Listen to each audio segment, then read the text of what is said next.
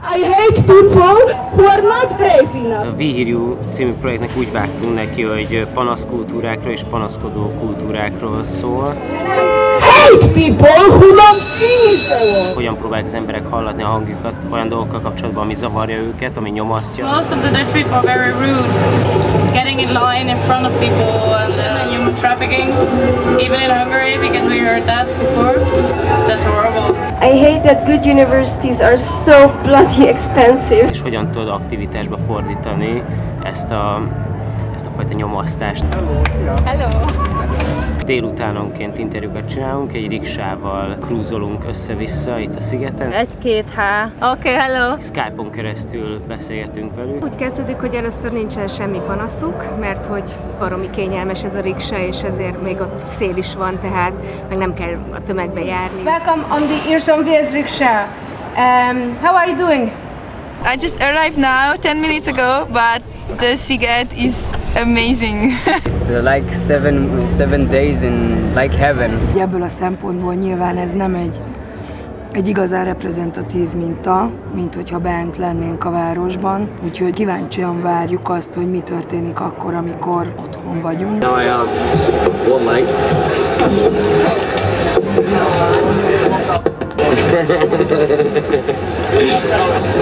It was a motorbike accident. Lassacskán elkezdenek mégiscsak mesélni az életükről, és ha nem is panaszkodnak, de egy csomó mindent elmesélnek, hogy mit szeretnének megváltoztatni. I think Hungarian people, they are not really optimistic, and it's hard for us to get over our stress.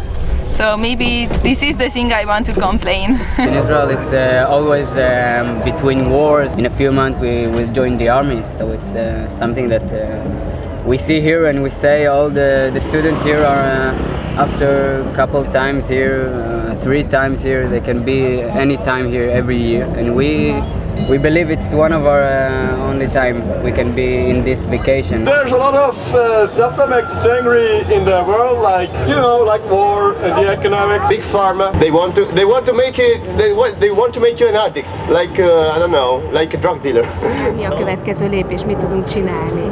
És akkor jön az egész általános, hogy hát ezen mi nem tudunk semmit csinálni, milyen kicsik vagyunk, a világ nagy. Everybody would like to change like war and diseases and stuff like that, but I think that's not possible to change anymore. De ha mi nem csinálunk semmit, akkor ki csinál, és igazából egy nagyon emberi alapon eljutunk addig, hogy ha mi nem csinálunk semmit, akkor nem fog semmi történni. So what's your suggestion? How to make the Hungarian youth more optimistic? I've been always quite optimistic, and I also spent half year in Holland.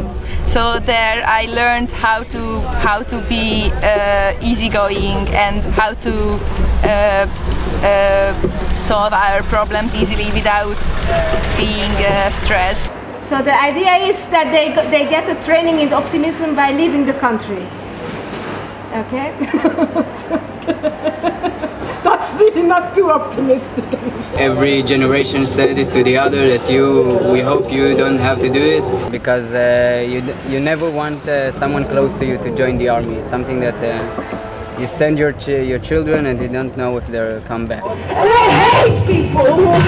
Készül ebből egy prezentációs jellegű előadás, úgyhogy a nézők is bekapcsolódhatnak. Let's take the refugee topic.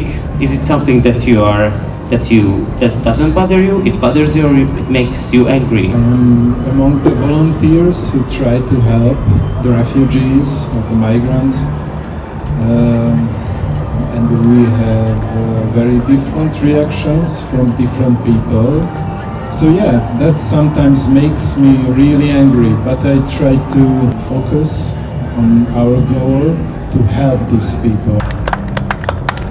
What are you gonna do about that?